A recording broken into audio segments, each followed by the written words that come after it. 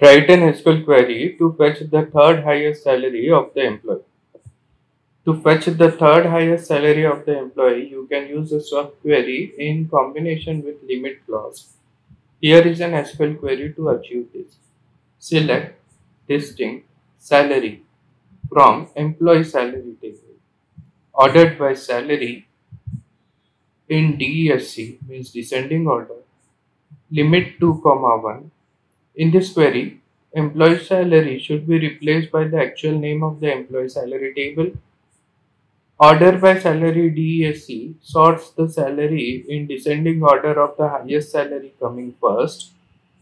Limit 2, 1 skip the first two rows, which are the two highest salary, and retrieves the next row, which will be the third highest salary. This query will return third highest salary from employee salary table.